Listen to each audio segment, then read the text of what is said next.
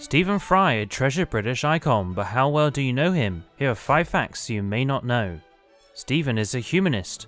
Fry opposes organised religion and identifies as an atheist. Although he's admitted to feeling inspired by other people's faith, he is adamant that religion has brought great terror to the world too, in particular the Catholic Church. In a heated 2009 debate, he criticised the Church's stance on sexuality, saying, "It's hard for me to be told that I'm evil, because I think of myself as someone who is filled with love." And in a 2015 interview on Irish TV to Gay Bryn, Stephen claimed that if there is a God, he is quite clearly a maniac. And how dare he create a world with such misery? Why should I respect a capricious, mean-minded, stupid God who creates a world which is so full of injustice and pain?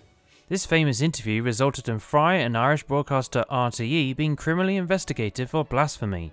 Stephen has been to prison. Fry's early life wasn't so admirable. According to him, he was a monstrous child and had to be expelled from school twice. Unfortunately, his reckless approach to life carried over to early adulthood, when he failed his A-levels after not turning up for 2 of his exams. In the following summer, he absconded a credit card that he found in a coat belonging to a family friend. Eventually, he was arrested and spent 3 months in prison, but upon release, Stephen started a new page in his life by retaking his A-levels and passing the Cambridge University exams. And the rest, as they say, is history. Stephen is a mental health campaigner. Fry has psychothymia, a form of bipolar disorder which has led to bouts of depression and suicidal thoughts. One of the hardest moments in his life was in 1995 when Stephen suffered a nervous breakdown after reporters criticised his performances in a new London West End play alongside Rick Mail. After considering ending his life, Stephen instead fled England to never return. So it's a reality. I could not go on, and I would have killed myself if I didn't have the option of disappearing.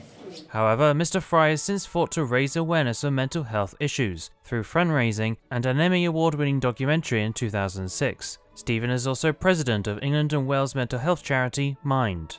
Stephen abstained from sex for 16 years. Greatly lacking self-confidence due to his uphill struggle with homosexuality, Stephen abstained from sexual activity for 16 years up to the mid-1990s, but Stephen is now happily married after wedding his partner, Elliot Spencer, in 2015. Once asked about when he knew about his sexuality, Mr. Fry joked that after being born, he looked back at his mother and thought, "That's the last time I'll be back at one of those."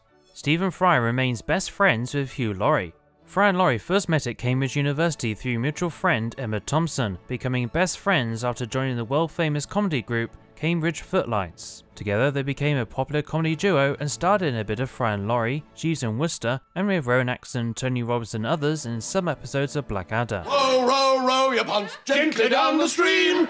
Belts off, trousers down, isn't life a scream?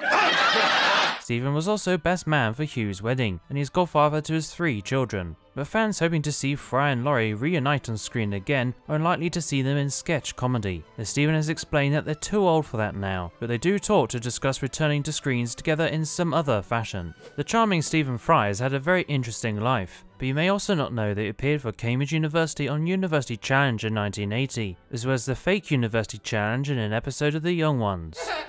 Please like, comment and subscribe, and why not watch one of our other videos? Tap one of these links or visit the channel page. Thanks for watching, and Good night!